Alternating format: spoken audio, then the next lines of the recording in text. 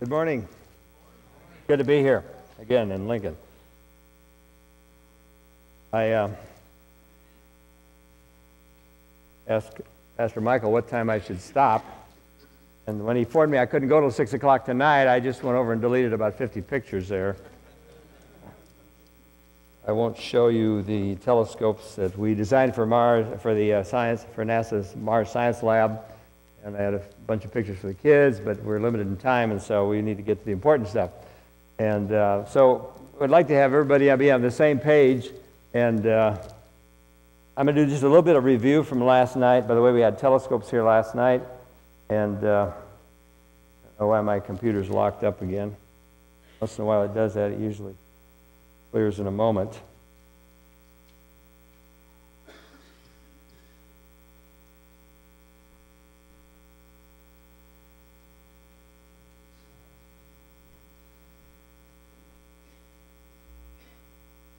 Computer expert up to figure out why this toolbar. There we go. Okay, I think we're ready now. Just a little bit of review from last night. It's good for us to see the size of our Earth. We can put 1 million in our sun. In fact, we have a telescope this afternoon after lunch. We'll be able to look at the sun. We've been special telescope. We look at the sun, try to look at it every day. Yesterday it was very quiet. It's been kind of quiet this week. Monday it went nuts. We had an absolutely incredible eruption of the sun. But it allows us to look directly at the sun. We can see flames shooting off the sun. And sunspots, we had some nice sunspots yesterday, which look like little blackheads. And when you look at the sun through the telescope, the Earth looks like a blackhead on the sun. We could put 1 million inside there. But is the sun the biggest one? No, we've got some bigger ones. Psalm 8, verse 3 says, "When I consider the heavens, the works of thy hands, what is man that thou art mindful of him?" So when you get out of this program, you may feel very small, but remember the cross tells you how valuable you are to Christ. So is the sun the biggest? No. Here we compared to other stars like Sirius, Pollux, and Arcturus. Our sun is really quite small. On this picture, we can't even show you Jupiter, Saturn. Earth is gone. We can't even put a pin on the screen and show you the size of the Earth. But that's not the biggest either. Betelgeuse in Orion is like 1 billion miles in diameter. Antares is even bigger. Now our sun has disappeared compared to these other large giant stars. In fact, with Betelgeuse, if we put our sun in the center here, Mercury, Venus, Earth, Mars, the asteroid belt, Jupiter, would all be orbiting inside Betelgeuse. It is huge, and now they've discovered it's got rings around Betelgeuse. The rings that go out about 4 light years, or about 25 trillion miles. In your automobile, if you're going to drive across the rings of Betelgeuse, 1,000 miles a day would take you about 60 million years across the rings in Betelgeuse. Well, is that the biggest one? No, that's not the biggest one. We have Canis Majoris. It's about almost 2 billion, 1.8 billion miles in diameter. Compared to our sun, there's Canis Majoris. Now, that's the biggest star we know about. We don't know about the stars we don't know about. Are you beginning to feel like a bug on the windshield of life? To think that Christ had, come to this little tiny earth that's orbiting this little tiny sun. He left the beauties of heaven, the glories of heaven, the holiness of heaven, the worship of the angels, all those things, and he came down here, and he didn't have a place to put a pillow to put his head on, did he? We all probably had pillows last night. But for the joy that was set before him, he endured the suffering of the cross. For the joy. What was the joy? Your salvation and my salvation was the joy that was set before him. Okay, this is all a bit of review of those, but there weren't that many people here last night, so you'll get another dose of this. The Hubble Space Telescope, people think telescopes get these big pictures of the sky, and actually we're looking at the tiniest little speck in the sky. And like looking through a straw. And I often, if the audience is smaller, pass out a telescope to everybody. Is the mic not picking it up? It's on, but not. Okay, we got the expert right here. I told him to get some duct tape last night because the regular tape wouldn't stick to my face. Okay. So the Hubble telescope in 1995-96 era looked in the north to photograph as far as we could in space. Look through what would be the equivalent of this little straw, okay? And people think telescopes get big pictures of the sky. Actually, telescopes look at the tiniest little speck of the sky. like 1/25th of a degree, where you'd see one star through here, the Hubble saw 3,000 galaxies, 3,000 other universes. In the north, looking out of the galaxy, up towards the Big Dipper. And then they, John 1:1 tells us who created this. In the beginning was the Word. Christ was the one that created all this, isn't it? He was in the beginning with Him. All things were made by Him. Without Him was not anything made that was made. But then they went up and put better cameras on the Hubble and computers and so forth. And this original photograph actually was 10-day exposure. For 10 days. Those of you in photography, you know, you get a time exposure to see the things that are really dim. Well, they opened the shuttle up on the Hubble for 10 days. For 10 days, they wanted the light to come in from the farthest galaxy. For 10 days, light accumulated on that chip. But in this next exposure, they actually improved the Hubble so much, they ran it 8.4 hours. Got 6,000 galaxies. Got twice as many galaxies in 8 hours that they got in 10 days with the exposure. That is how much it was improved. And then we just now, a year ago or so, put up a camera on the Hubble. Was a $125 million camera on the Hubble. The new camera, we're going to show you some pictures, 100 times better than anything before. It keeps getting better and better. So we're at 8.4 hours, 6,000 galaxies. And then they ran it 84 hours, and here's the picture they got in 84 hours. Now, on the screen, through this little straw where you might see one star, the Hubble saw 25,000 galaxies. How big is God? How many pictures would you have to take if you're going to take a picture of the whole sky through this little straw? About 27 million pictures. Multiply that times 25,000 galaxies. Each galaxy with 100 billion stars. How big is God? So suppose we could zoom in on just one galaxy. Now, by the way, Job 26 says these are the outskirts of his ways. It's talking about the heavens. These are just the outskirts. You go to Chicago and you get to the outskirts of Chicago, you know. It's a long ways across Chicago, isn't it? Okay, if we had just had one galaxy, if we could just zoom in on one galaxy, it'd look something like this. And if you lived on one side of the galaxy, you traveled across the galaxy, and you want to check on things they're doing at home, you get your cell phone out and you call up Mama, you dial it up, and it's going to take you 200,000 years to get Mama's phone to ring. And these radio waves are traveling 186,000 miles every second. It's still going to take you 200,000. If Mama says hello, it's 400,000 years to hear the hello. Are you with me on that? You mean to tell me every little speck on this screen could take 100, 200,000 years to get a phone call across?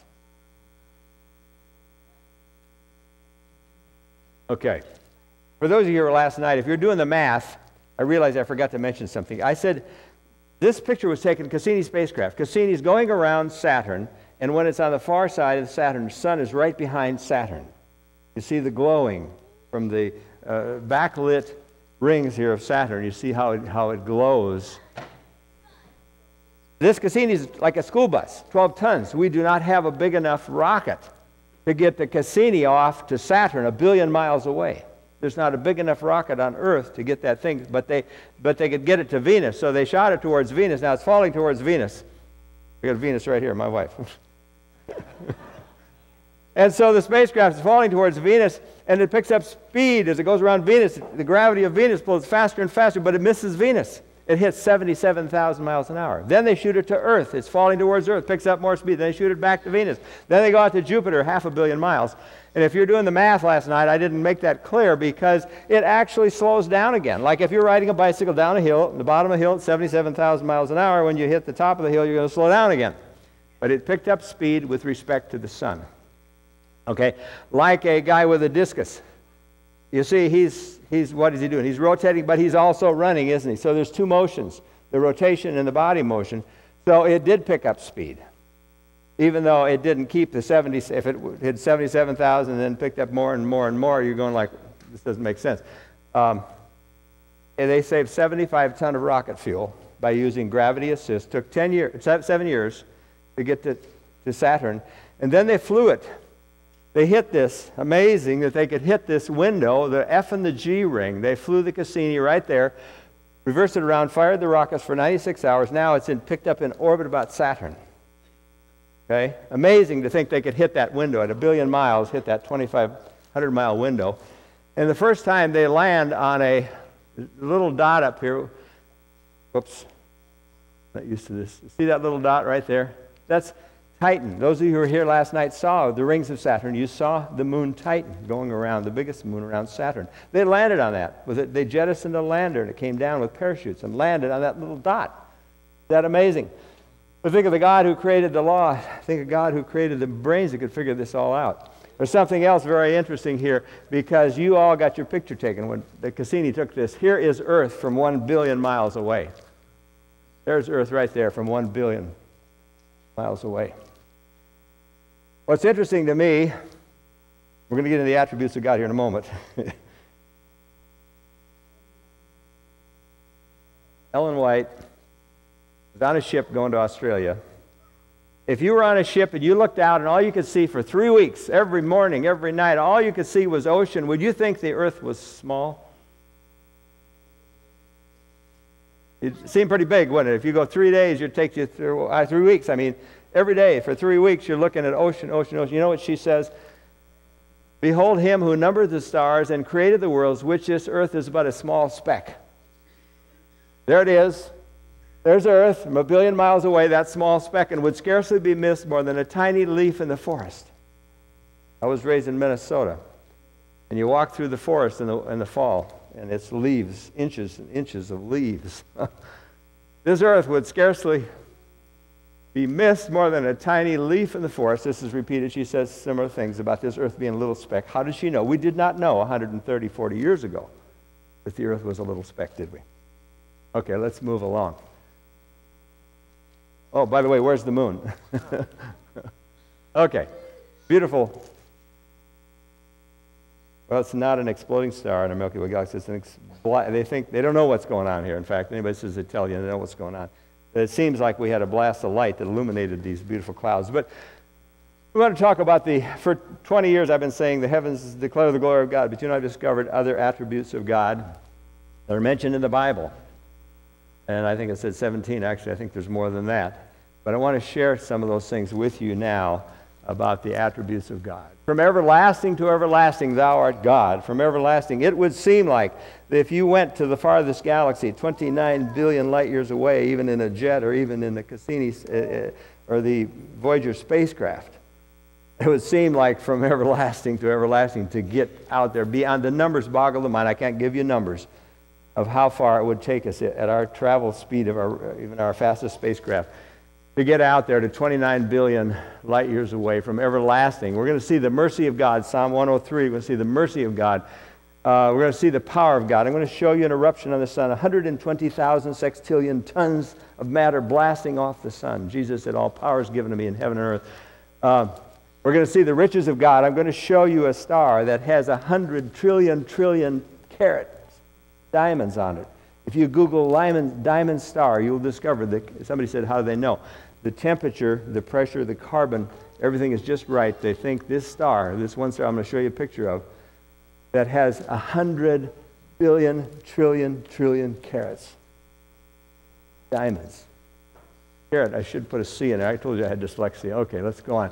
We're going to show you the extravagant beauty of God, the divine holiness of God. How holy is God? Moses was quite a holy man, wasn't he? He spoke face to face with God. And yet, what did God say? Moses, take those shoes off. This is holy ground, Moses. Even a man like Moses. We're told that when Moses died, God missed him. Did you know that? Moral purity. James 1:17 says he's the God of lights. Isaiah 40:25, our scripture for today, his creativity. One of the attributes of God is his creativity. And he has given each one of us some of that. Don't you love to be creative? Doesn't everybody want? I don't care whether you're decorating your house, decorating a case, where you're making a motorcycle, whatever you're doing, we have one of those attributes of God, the desire to be creative. And we certainly see it in the heavens here. The heavens declare his faithfulness. We're going to show you that as we move along. The love of God. We're going to see the love of God. The Bible says by his understanding, by his knowledge, by his wisdom.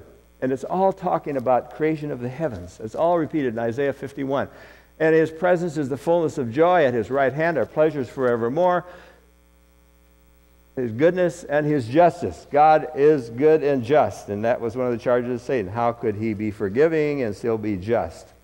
That's a bunny trail. We could just go right on down that one, but we don't. We got 5 minutes at 12 past here. I got to really talk fast. The Bible says He inhabits eternity, but He inhabits our praise. He inhabits your praise. We're going to talk about that, okay? He alone, God alone, possesses these qualities or attributes in perfection and perfect balance. Therefore, only God is righteous, holy. Okay, here's the Cone Nebula. I found a little verse that says, love found a way to redeem my soul. Love found a way that could make me whole. Love sent my Lord to the cross of shame. Love found a way, oh praise His holy name. We do have stars that explode. This star, nobody noticed the night before, and all of a sudden this thing was so bright it could be seen in the daytime. It's in constellation Taurus, called the Crab Nebula. And it blew up, and it happened on July 4th, 1054. They made the record, or the Chinese recorded this star that was so bright could be seen in the daytime. And this has been expanding outward since 1054. And they photographed this one every 15 years, played it back on a computer.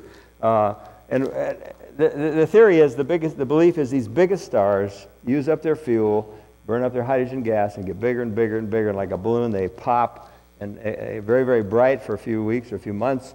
But this is just, I want to zoom in on this because of some of the beauty. This thing is expanding outward at 4 million miles an hour, which is pretty fast as that cloud goes in. As we zoom in, you see the beauties there of this Crab Nebula. Voltaire said that God made man in His image, and man has returned the favor. God, just like us, tendency today is He's just a buddy, you know. God is holy and righteous. And His ways, He says, my ways are not your ways. My thoughts are not your thoughts. As high as the heavens are above the earth, are my ways above your ways. As high as the heavens are above the earth, are my thoughts above your thoughts. How holy is God? Words, it's the unspeakable gift. Words cannot describe it. As high as the heavens are above the earth, that's how great God's mercy is. This is one of those exploding stars. This happens to be the closest. The Ring Nebula, I'm sorry. This is the Helix Nebula, which is the closest to us. It takes light about 450 years to get here from the Helix. And we've got some beautiful pictures. We're going to zoom in that. Heavens declare the glory of God. That, by the way, is also our website. We have a telescope website, but also the Heavens Declare website, Heavens Declare Incorporated. And when we look at the creation, I think we see the triune God involved. When you see all these beautiful pictures, you know what? The Bible says, by His Spirit hath He adorned the heavens. By His Spirit hath He garnished, the King James says, by His Spirit hath He garnished the heavens. John 1:1 talks about Jesus. All things were made by Him. Genesis 1 talks about, in the beginning, God. All three, I believe. And also in Genesis, it talks about the Spirit of God. So we see the Spirit of God, we see Christ. I think we see all three involved in the creation. By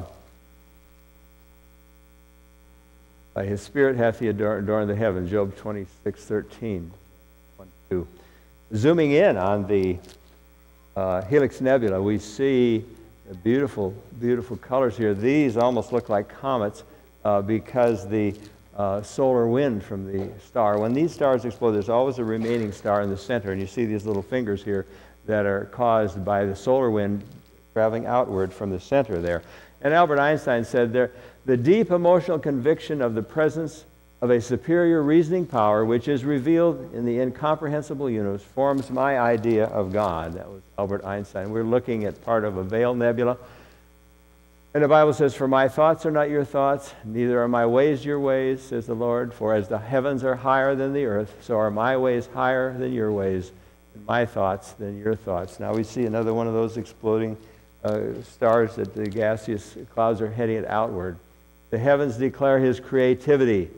And when we see the beauties, they certainly are. Who created all these? Isaiah 40, once again, our scripture for this morning. In Jeremiah 51:15, He hath established the world by His wisdom. You think it takes wisdom to put the earth in orbit, to put in all the universe that we're seeing? He hath made the earth by his power. So there's some of the attributes of God. His power, his wisdom, his knowledge. The power in the atom is unbelievable, 1 trillion times more than a chemical reaction. Power in the penny, there is enough energy in the penny. If you could release the power in that atom to create 220 tank car of gasoline. We see the Crescent Nebula in Psalm 33:6. By the word of the Lord were the heavens made. God did not lift a finger when he made the heavens. By the word, power. You see, this is mass, okay? And Albert Einstein said that every form of matter is a form of energy because of the power in the atom. And he says the equivalence of mass and energy. God, the power, this incredible power from his mouth, from his word, could call any kind of mass into existence. And Albert Einstein would agree with that. By the word of the Lord are the heavens made. The power of God is so powerful, he could call the heavens into existence. Jesus came and spake unto them, saying, all power is given to me in heaven and in earth. I'm going to show you an eruption on the sun. Okay, the heavens declare the power of God. I want to show you, here's an eruption on the sun. 120,000 sextillion tons are blasting off the sun. All power is given to me in heaven and earth.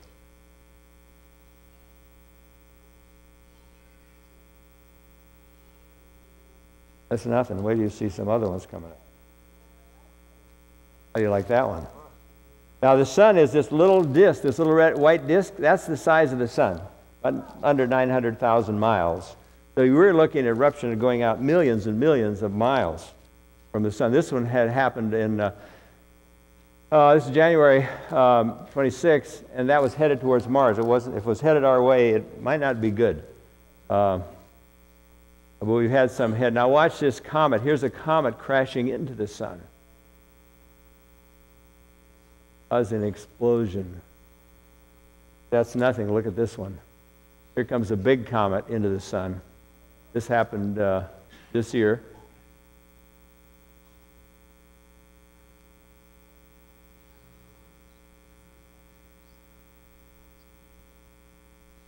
This whole disk we're looking at would be about 2 million miles in diameter.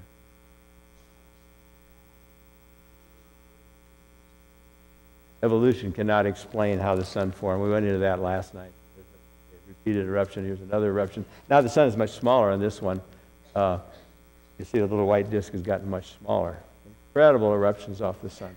And this usually happens around the sunspots, which you'll see this afternoon. If we're lucky, you might be able to see some eruptions. I've seen them go out 250,000 miles from our sun. There's a big eruption on the sun. Tremendous power in the sun. All power is given to me in heaven and earth. Could you use some of that power in your life? You think if Christ has got that kind of power, that he can help us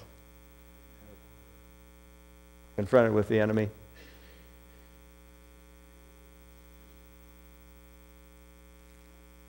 Will you call upon that power when you feel helpless, weak, and defeated?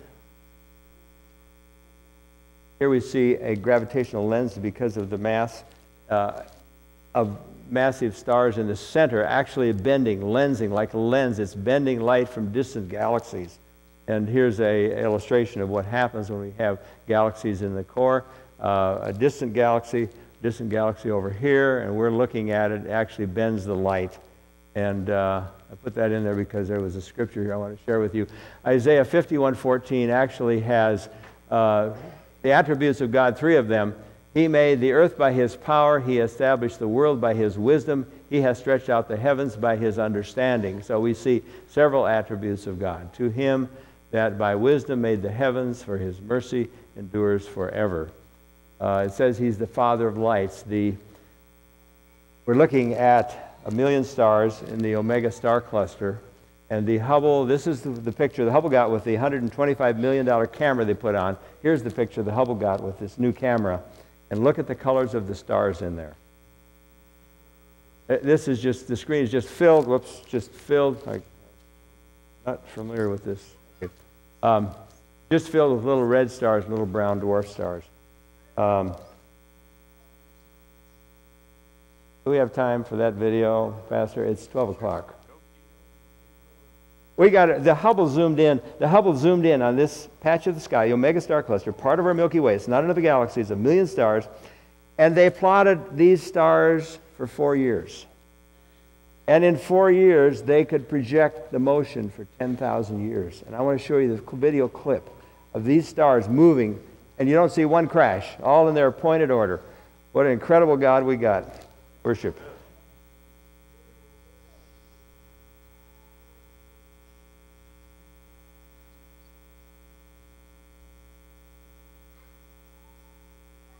Something happened to my computer last night, and everything changed. And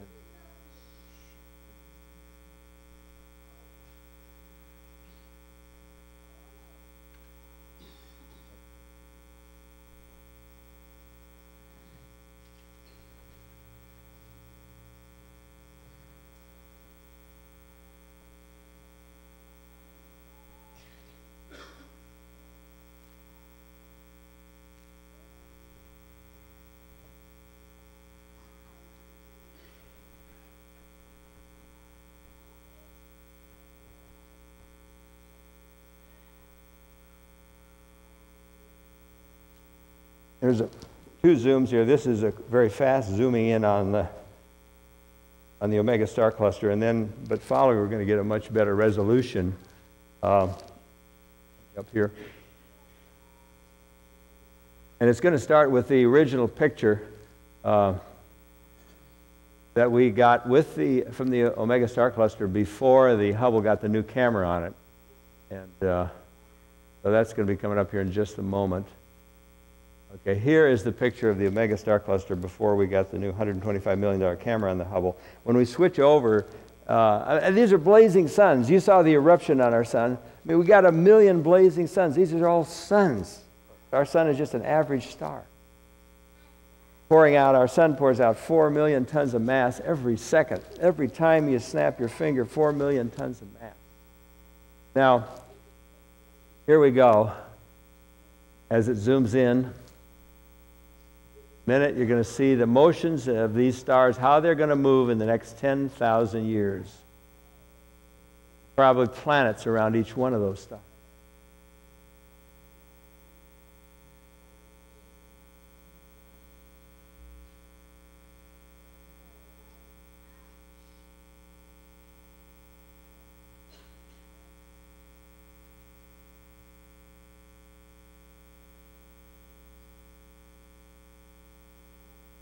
Just read in Jeremiah 51, by his wisdom. You think it takes wisdom to do that? By his knowledge. You think it takes knowledge to do it? By his understanding.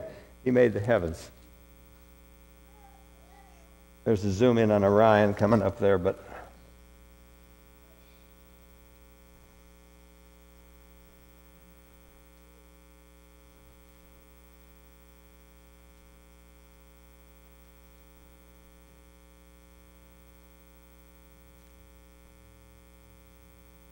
this is the farthest we've ever seen.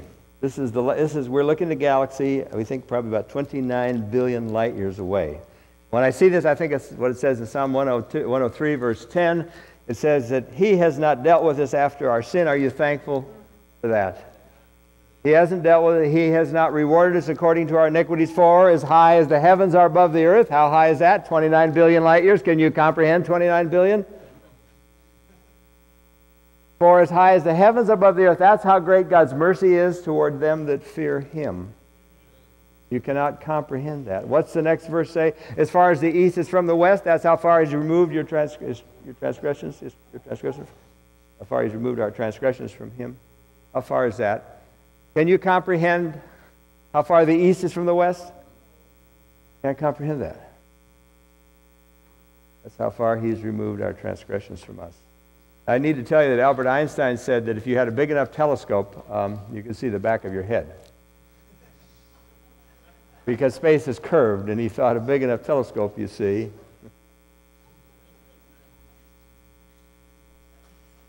Whether you're looking through the microscope or the telescope, we have the most incredible God. Oh, I love to look at this little creature.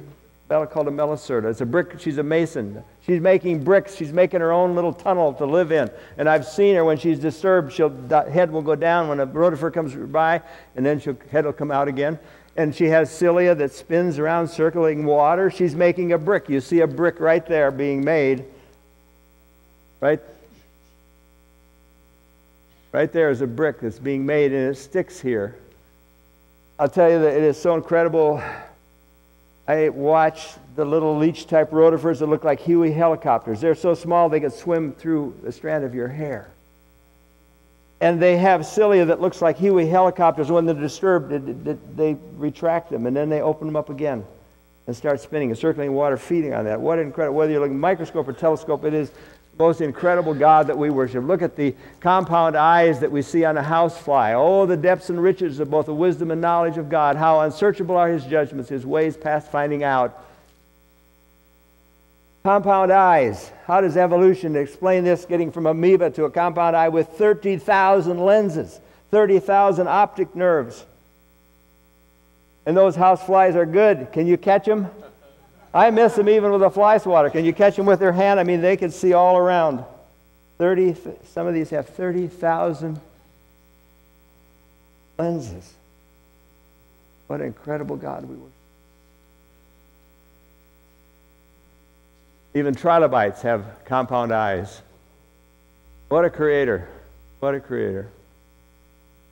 And, oh, by the way, in the newspaper, the Kepler spacecraft keeps finding about 2,000 planets. And you'll see it, this is the newspaper clipping. We discovered a planet. Wow. And it could be like Earth. And you want me to see what they show you? I want to show you what they actually discovered. Okay? This is what's in the newspaper. Here's what they actually discovered. There is the star. Right there in that little box. That's what they saw. Here's what's in the newspaper. Here's what they saw. Okay, you see how big the sun is. You see, the thing of it is, the blazing sun. Can you look at it today? You see it has this incredible amount of heat and light, and the planet has nothing. It's dark. It only can reflect light. It's little. These planets are so little, they don't have any light. And that's why it's so difficult to find them. And we don't have time to go into how they do find them. There's a number of ways. We've had some beautiful northern lights, the aurora borealis from the solar particles we've had in the last couple of weeks, charged particles ionizing the hydrogen atoms. This is HD 97048. This star, astronomers, Lawrence Livermore University tells us this has 1,000 to 1,000,000 trillion tons of diamonds. On HD 97048, and here's the other one. I told you to Google the diamond star, BPM 37093. It has 100 billion trillion carats. The diamond star. You think there's any problem for the Lord? Streets of gold, gates of pearl? No problem. The heavens declare the love of God. Jesus considered a place to heaven not to be desired while you and I were lost. Heaven was not a place He wanted. Lost. Looking at Jesus, the author and finisher of our faith, who for the joy that was set before Him endured the cross, despising shame, and sat down at the right hand throne of God. The heavens declare His faithfulness. Every morning that sun keeps coming up, right? His faithfulness repeated in the Bible. Again, the attributes of God we see in the heavens. Mercy shall be built up forever. Faithfulness shall thou establish the very heavens. Thy faithfulness. So we see the sun coming up and we see it going down every day, don't we? I'm going to move along because just in the interest of time, there's a lot of scripture can go along with this. A beautiful picture of a ring nebula, a ring galaxy here, and another lensing. Light is bent from a distant galaxy into a circle. So this right here would be a massive galaxy, and distant galaxy being bent by just like a lens. And supernova are these exploding stars. And I think we'll just move right along here to show you some of the latest pictures of a galaxy gravitationally bound together. You see how this arm is stretched out here? We have no end 100 billion galaxies out there. This is the Cone Nebula I showed you last night. You see that little cone? Oops, I'm looking for the laser here. See that little cone right there? Here's a close-up of the Cone Nebula. I told our audience last night that I think it should be a monument here for the state of Nebraska because we had so many cones yesterday coming from Denver.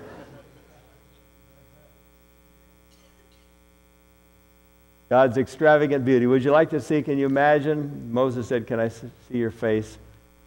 Psalm 17 says, as for me, when I behold thy face in righteousness, I shall be satisfied when I awake with thy likeness. Imagine what the face of God will be like to see. We can see God through the things he has created, through the beauty of the heavens.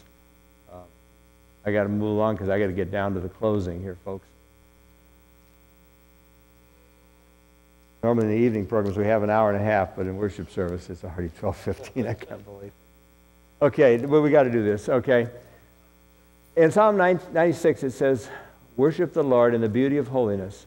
Do you see the ugliness of this planet? Are you sick and tired of what's going on this planet? Are you sick and tired of seeing people blow their bodies up? You know, who's causing all this hell on earth? It's Satan, isn't it? We need to be clear. We need to put the blame. People say, where's God? 9/11, where's God? Starving children, where's God? And the Adventist understanding of the great controversy explains that, doesn't it? Because Satan causing all the hell he can cause on this planet, God gets blamed. If God solved every problem, healed every cancer, the angels, and we would never be able to evaluate who is right, Satan or God. So we see in Psalms it says, praise ye the Lord in the heavens, praise him in the heights, praise him ye heaven of heavens. Let them praise the name of the Lord, for the name alone is excellent. His glory is above the earth and heaven. Let everything that hath breath praise the Lord. Praise him for his mighty acts. Praise him according to his excellent greatness. C.S. Lewis was reading Psalms and in the very beginning, and he had real difficulty. Why does God need his praise? Why does he need his praise? And then C.S. Lewis said, you know, that actually our enjoyment, all enjoyment, spontaneously overflows in praise. I came into the shop one morning. I think a shop foreman even said good morning to me. I walk in the door, and it's early. I mean, it's 6:30 in the morning. And Dave says, did you see the game last night? Oh, I didn't watch the game last night. And I realized poor Dave is going to have to suffer for 2 hours till Tom Johnson gets in, because these guys know the teams, know the scores, know the wages, know their averages, and they could have the joy of sharing the game last night, right? You see how when things are important to you, how you got to share it? Are you praising the Lord? How much joy are you taking in the Lord? Spontaneous. He says, our joy is consummated in praise. If something really exciting happens to you and you can't tell your wife, you're going to blow up, right? Man, where is she? I'm trying to call her on the phone. Guess what happened today? You got to share it with your loved ones, don't you? So C.S. Lewis says, your joy is consummated in praise.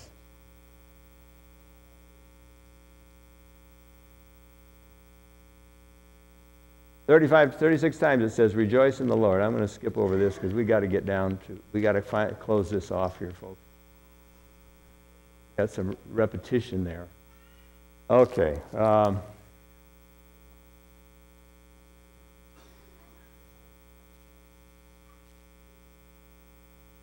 Okay.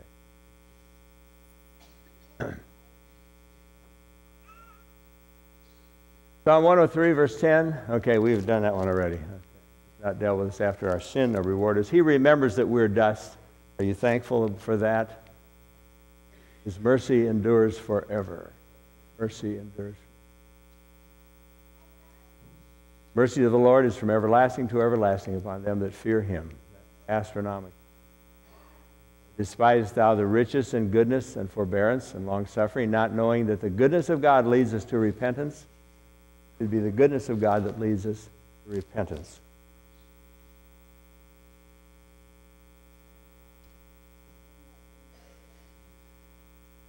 I've got to share this with you. Do you ever think about what the cows get to eat and the horses and the rabbits and the robins? What kind of food do they get? If evolution was true, you would be lucky to have lettuce, maybe some oatmeal. If you really, everything on planet ever came from an amoeba, you would be lucky to have lettuce and oatmeal. What do the cows eat? Grass, right? Maybe grain once in a while. What do the birds get? Robins get worms, right? Do you realize that God has given on this planet, in all the cultures, 20,000 herbs and spices? If you look worldwide, God has given us 20,000 herbs and spices. What would you do without cinnamon and oregano and garlic and onions and, Isn't that something? The goodness of God has given us all the different foods. The animals don't get that. That's just the goodness of God, isn't it? Don't you love a God like that? I'm going to skip over this one too, folks. I'm sorry. I'm just slipping away too fast. Okay, but we'll go back to one more picture here, okay? You've heard it said that you have 15 minutes of fame. If you get to be on TV in your life for 15 minutes, your life is fulfilled. On this little planet, on this little ball of mud, your life is fulfilled if you get 15 minutes of television time, right? You know, you can have fame that's spread throughout the universe because you know what it tells us. In Luke 15, likewise I say unto you, there is joy in the presence of the angels of God over one sinner that repenteth. Your repentance spreads throughout the universe. Do you think 15 minutes of fame on this little ball of mud would be something? Your repentance spreads throughout the universe. Don't you love a God like that? If you love me, keep my commandments, okay? Hebrews 12, verse 14, there is a holiness without which no one will see God. If you think we're going to be sinning till Jesus comes, I think we need to define our terminology. We, I believe, are not going to be willfully, knowingly planning to sin, cherishing sin, making provisions from the flesh. We're human. Till Jesus comes, we're human. And some say, well, it explains my problems. But you see, there is a holiness with which we must have. And if we're planning to sin, preparing to sin, loving sin, cherishing sin, not going to make it. We are pressing on the upward way, new heights I'm gaining every day. We're closing now. One more picture. That prodigal son went out and spent and wasted his money. Came to himself and realized, my dad's servants are much better than I am. Much better condition. I'll go back to my father. I want not worthy to be called a son, but I'm going to ask him to be a servant. And you know, that father's looking down that road every day.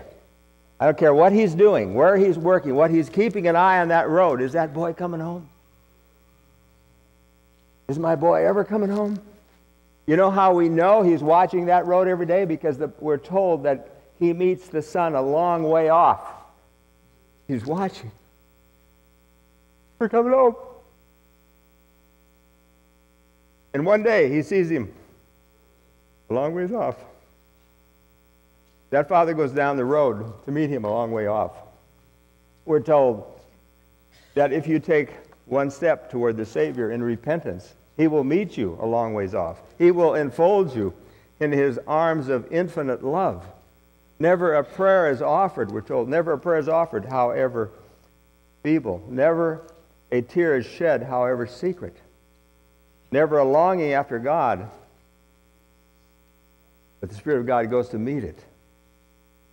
I left out one word. You know what it says? Take even one step toward the Savior in repentance. Is that an important word? Even one step. God is going to meet it a long ways off. So does his father wait till he gets up and knocks on the door? No, he meets him a long ways off. And he has a party. He throws a party. God will rejoice over you with gladness. In Zephaniah 3, he's going to rejoice over you glad. He will renew you in his love. He will exalt over you with loud singing as in the day of a festival. Is that exciting news? Is that good news? What a God we serve. Let's read it from Christ's Object Lessons, where it says, arise, go to your Father. He will meet you a great way off. If you take even one step toward him in repentance, he will hasten to enfold you in his arms of infinite love. His ear is open to the cry of the contrite soul. The very first reaching out of the heart after God is known to him. Never a prayer is offered, however faltering. Never a tear is shed, however secret. Never a sincere desire after God is cherished, however feeble.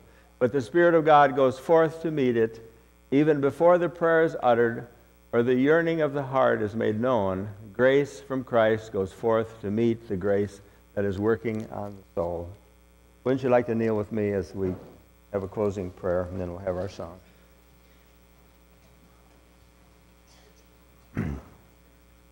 Our Father in heaven, we want to bow before you on our knee this morning, Lord, because you are the Creator. You're the one who made us. You're the one who made salvation possible for us. And Father, we worship you on our knees because of a great and mighty God that you are.